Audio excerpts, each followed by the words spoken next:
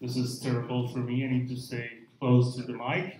I usually do a lot of gesture. I walk a lot, so it's good that I don't have a lot of things to type on the laptop. So my name is Frederick Harper. You can call me Fred if it's easier. I'm from Montreal. You already noticed my beautiful accent. Now with the latest election, I'm kind of screwed because I always started my presentation about like, hey, my name is Frederick Harper, not like the person you're thinking about right now. So I think I can still do that joke for a couple of weeks, but hopefully we're gonna forget this guy really soon. So feel free to tweet during the presentation using @fharper for stuff you like, stuff you don't like. Can you hear me okay? Is it okay? I usually don't need a mic, but now for the recording, is it good? Yeah, awesome. So I'm a senior technical evangelist at Immunio, and we are in the security space. I'm not a security guy, so that's going to be an interesting talk. The slides and the recording is going to be online on the PyCon website, but I'm also going to put this on my blog, so feel free to go see after. The link will be there. So the talk today is your Python application secure? So raise your hand. Is security for your application important? Is the people that did not raise their hand are just still sleeping or didn't think that security is not important? You can just walk and go out from the room. It's okay, it's okay. Usually people raise their hand. It's quite important, but do you have time to think about security when you're creating your application, when you're adding features? Let's be honest. Do you really take the time? Do you really have the time? I would assume that in your head, you said no. Is it the case?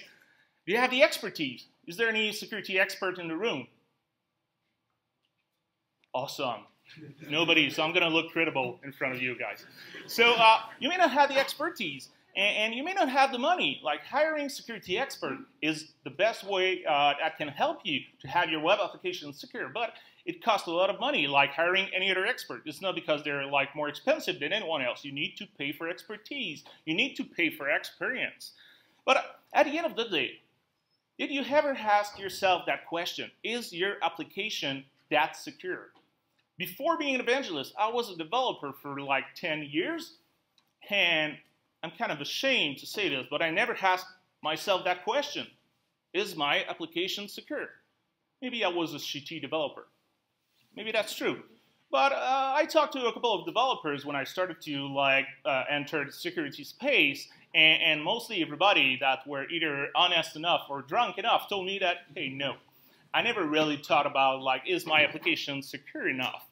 And it's not about like, hey, maybe I know the best practices. Maybe I have some skills, some expertise in security.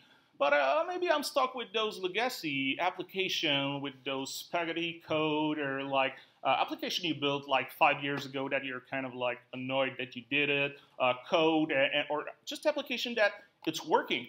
You don't know how, but it's like critical for your business and you just don't want to touch that code. But that code may have like security issues, may have vulnerabilities. And I totally know it's a WordPress slide in a Python conference, but bear with me. I wanted to talk just a little bit about a small story that happened to me. I used to have my blog on WordPress, and WordPress is quite popular out there. They have like the most number of websites running on WordPress in the world. It's a stat, it's there. And at some point, my blog was super slow. I was like, okay, my host, maybe there's something on the server. Maybe it's one of those plugins that I put because I'm too lazy to create my stuff myself. I'm just using plugins. And I was like, it's slow. There's something happening.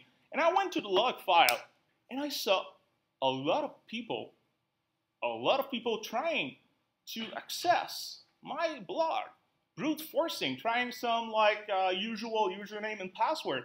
I was like, what the hell? My blog is not even popular. Like, I'm not New York Times, I'm not CBC, I'm not like, name it. I'm not The Verge, I'm not, like, my blog is a small piece on the web.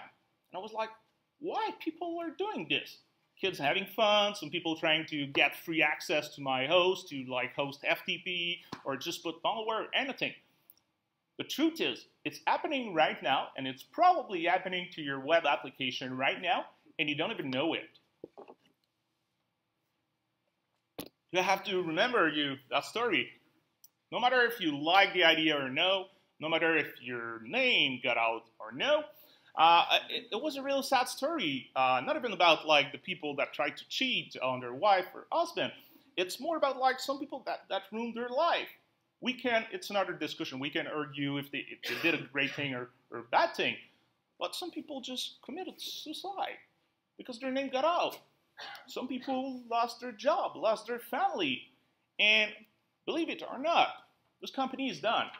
They still try to recruit new members. Unless you were hiding under a rock for the last couple of months, there is no way you're going to subscribe to that site to try to cheat your wife and husband. If you do this, it's another story. But like that company is done. Or at least that website, that product is done. So it's critical. And it may happen to you tomorrow. The thing is that I don't want to scare you, and if it's what I did for the first 5 minutes of my talk. I told you, I'm not a security expert, funny enough. I'm a developer, a technical evangelist who got interested in security. And my goal today is not to make everybody expert in the room. My goal today is to make you think a little more about security when you build your Python application. To include this in your process, to know that there is things happening that you may not even know before, or even if you've known about those issues, you did not realize that, hey, it may happen to me. What happened tomorrow if someone hacked your web application, got into your database, get customers' information, wipe your database, wipe any data, just like give a bad experience to your user when they go to your website? What's going to happen? Maybe no more job, maybe no more company, maybe your application is done. And I'm kind of like negative this morning. It's because I didn't drink my coffee. But at the end of the day, it's reality. That may happen. So let's see some of those like most popular or important traits when it comes to security. So do you know where that code comes from? No. Maybe I'm too old. Like it's coming from Hackers, the movie. It's a really whole movie. I thought that it was make sense like security hacker movie. And no? Okay. Toronto, folks.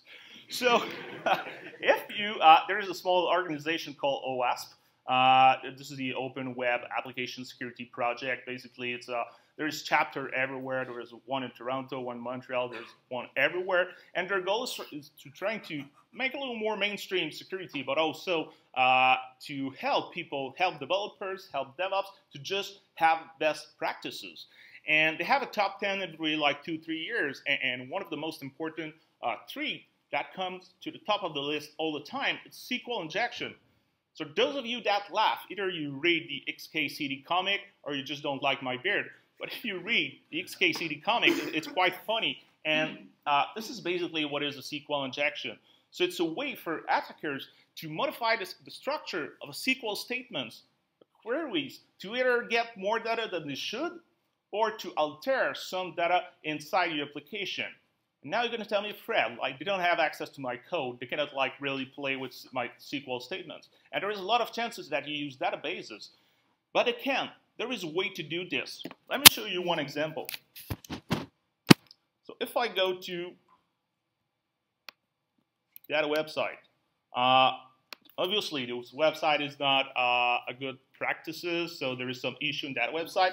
But I know that, what is the username? Always forgot. It's a trader. So I know that username. It's trader@bank.com.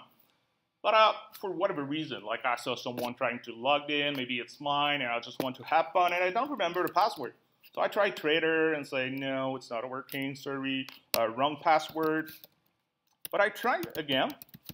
I'll say, okay, before contacting support to try to get a password, let's try trader with a simple quote. Just see what's going to happen. Like, is the person taking the password to create the SQL query to hack the database if the password is right? And if I try to log in, I'm going to have an error on the server. That means that somewhere, someone did not escape my simple quote and my password. So if I go back to logged in, and what I'm going to try this time, That's bing.com. I'm not even going to put a password. Let me show you what I'm going to put. This is big enough, yeah. Okay, let me show you what I'm going to put in the password. I'm going to put this. And for those of you that did some SQL, no matter the word close. Thank you. No matter that thing that you have in the SQL statement, if I put or, oh my God, 1 equal 1, my SQL statement will be true, no matter else, no matter what happened. So because I have an intuition that this application let me do this because I had an error when I put a sample code, let me put in the password, this text only. And I'm going to be able to log in, even without the right password. And trust me, once you know this, you're going to try this on every website that you know. Most of them, it won't work. But the idea here is to show you that it's quite easy in some application to do SQL injection. And that one is give me access to some personal information without even knowing the password. And now some of you look at me and say, Fred, you're a bastard. I'm like, I don't do this. I'm a good coder. Great. But you may use like framework, you may use libraries, you may have those legacy applications. There is a lot of ways to do SQL injection. And this is one of the ways. So I got access to a website without even knowing the password. Is it frightening? Yes. We should do a trailer. Okay. I'm a little bit too joyful for a Saturday morning. The second most popular, and I hate using the word popular because that makes them famous, but the most important one is cross-site scripting. That you may have heard under the name XSS. So basically, it's the same kind of attack. It's an injection type of attack where I can use JavaScript to run specific specific code on your customer's browser. And there is different ways that I'm going to be able to, or different type of attacks that I'm going to be able to do with XSS. I'm going to be able to hijack some session. I'm going to be able to access some personal information or get privileged access, or even trying to do some exploit in the browser. That happened to me recently when I was going on all the web pages in my browser in one tab. And I had some ads in all websites, even on websites where I know that I should not have any ads. It's because one website somewhere, like I had a XSS attack on one of the websites where that was super clear. So I have an XSS attack in one of the websites, and they were able to put some JavaScript inside the website without me knowing it. So it's also quite easy because most of the time we don't escape what's coming from the user. So if I go to that website, the most beautiful website you ever see, ever. I didn't make it. So I have a search box, and I know that in that search box, how the developer made it is that it's just going to display me my search term, which makes sense. Like, hey, trying to look for that term, this is what we found in the database. So I'm just going to put a script tag, alert, the most terrifying JavaScript code ever. And what's going to happen? Like the page is like executing my JavaScript right now. Let's agree again. It's not the most terrible thing that could happen to your website, but still, there is some annoying pop-up at some point, and depending on the browser, like Chrome is kind of great. You can say prevent, stop that annoying pop-up.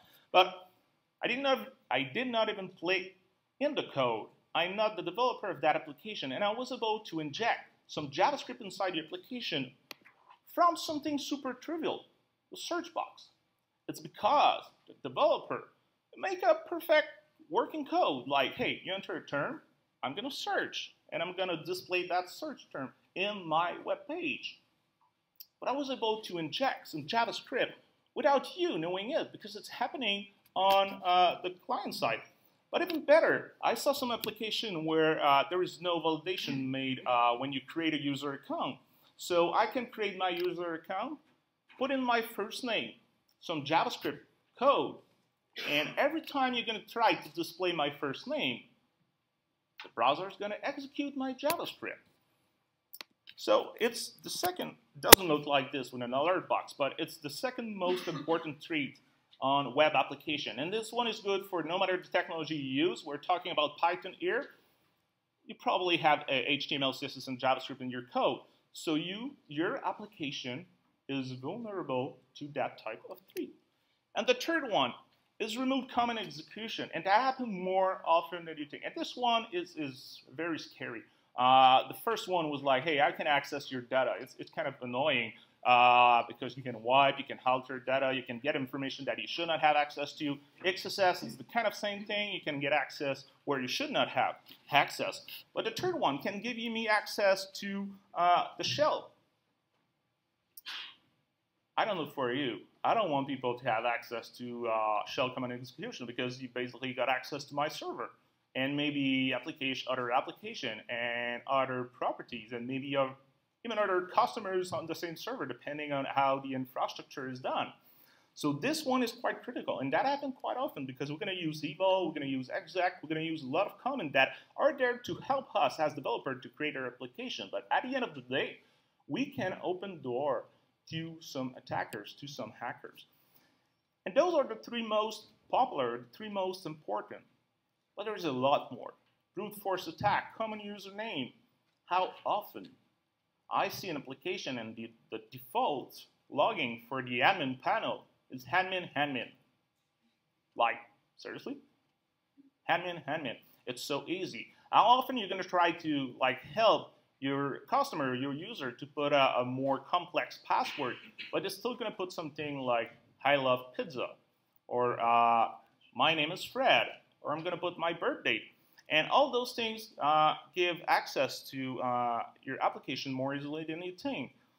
Session farming, session hijacking, CSRF tampering. I'm going to try to log in, log out from your application to try to get information coming information on a cookie. You're going to create information about your session, trying to find a pattern, being able to create my access myself.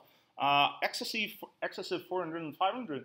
You maintain that it's quite trivial, but there is someone somewhere running a scanner and trying to find the typical web page using with that framework, or the typical access page or admin page used with that CMS.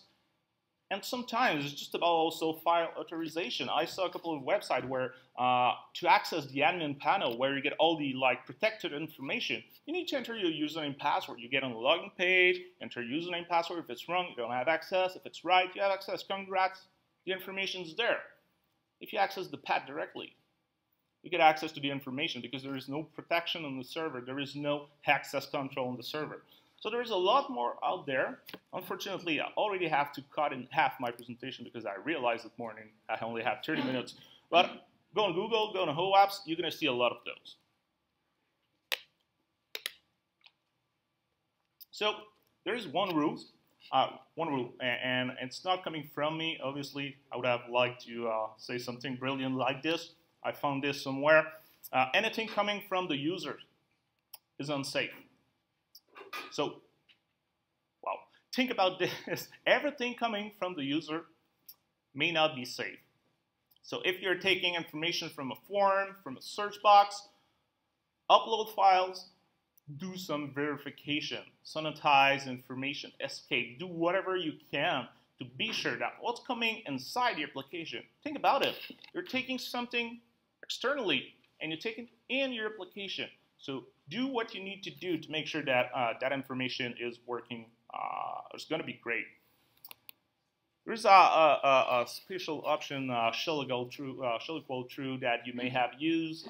It's easier sometimes to run a specific application on the shell.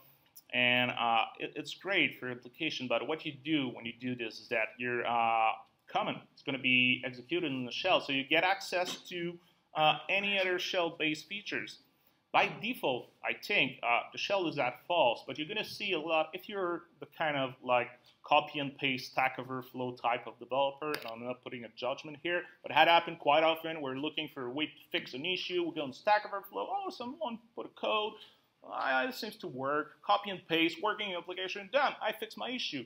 I saw a lot of shell equal true because it's just easier to make it happen sometimes. But when you do this, that's going to be easier for me to add a pipe to your command and do rm.rf on your home directory. And if I have the access, bam, you're done. I wipe your server. So if you do this, try to escape. maybe what's coming from the user. In that case, I try to list a directory. Like, you can see my Python skills. It's like super complex code. What I use the quote function. Simple function that not a lot of people use. That's just going to put some quote around that variable, around that text, and I'm going to be able to escape. So instead of trying to list some file, that's going to be able to remove my home. I'm just going to try to list a file that probably does not exist. So worst case, I'm not going to be able to do what I want to do, but that hacker, that cracker, whatever you call it, that hacker is not going to be able to do bad thing on your server. Same thing, try to escape anything you can. Like everything coming from the user, don't trust it.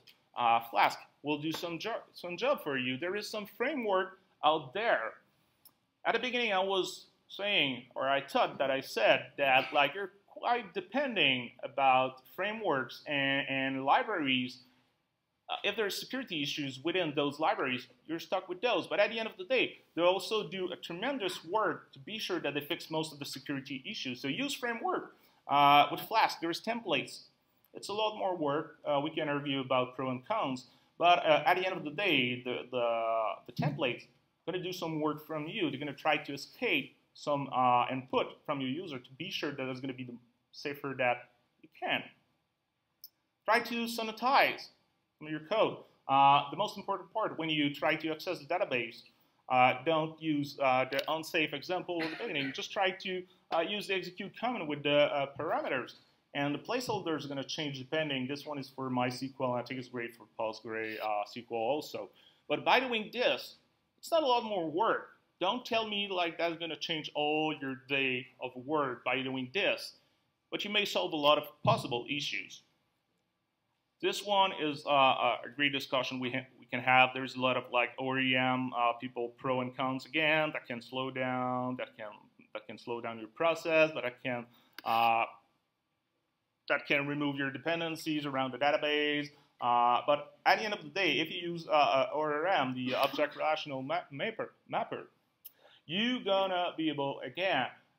The ORM is going to do some work for you to escape some parameters or some variable coming from the user, or no matter where it's coming. Avoid exec, if possible, because again, I'm going to be able to execute any other type of command, and you're going to probably give access to your shell command execution to the hacker. So again, it seems like basic stuff.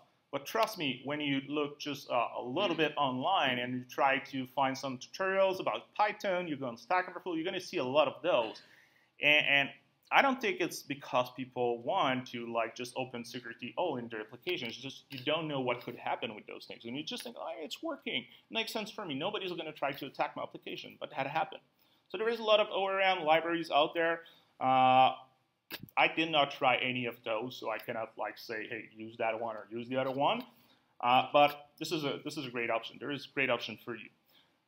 Now with XSS, there's a lot of way in your code you can try to fix your code or at least prevent injection of JavaScript. So if you go on OWASP and you look at the documentation, this is all the tricks you can get. So right now after the presentation, you go on that page and you learn everything. Make sense? No. So there is a lot of things you can do. But there's a lot of tools that can help you without you directly using best practices. You can use static code analysis. There's some pro and con to do this. And there is not a lot for Python. Like there's Pyland, but it's not doing a lot of things around security. XSS Scrappy is an open source one. If I run this on the previous website, it's going to crawl all the website, trying to find all the possible SQL injection or XSS, and it's going to create for me a report with all the possible flaws that I have in my application, with where I can fix this. So that can help me, and there's a couple of scanners out there. The issues with anything related to security is that most of the time it's not free. There's a lot of open source software. Most of the time you're going to have to pay for it, but at the end of the day it's for the security of your application and your user, so it may worth the price. And there is something new and cool called RASP, Runtime Application Self-Protection. It's basically protection that you have directly to your application that's going to protect you on a runtime. either by having a library, and most of the time they're going to do monkey patching. This is what we do at Immunio, but it's not a product kit. I want to go too far in this. You add that library to Python, and you're good to go. You get protection, but you also get reporting right inside your application. So that can prevent any issues that you're going to have on runtime. And there is other little small trick. That seems to be like default and truest type of things, but trust me, and you probably read that slide and say, oh my God, there is some stuff that I'm just not doing myself. So think about like never store, please stop doing this, store a clear password in the database, stop, please. Okay, let's agree on one thing. Stop to do this, and don't use MD5.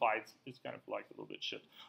Use like cryptographically slow hash function. Put HTTPS. Talk with your DevOps. There's a lot of things that could happen on the server that going to profit you as a developer. So there is a lot of things. I'm running out of time. Again, people that know you know that I talk a lot. Don't smile.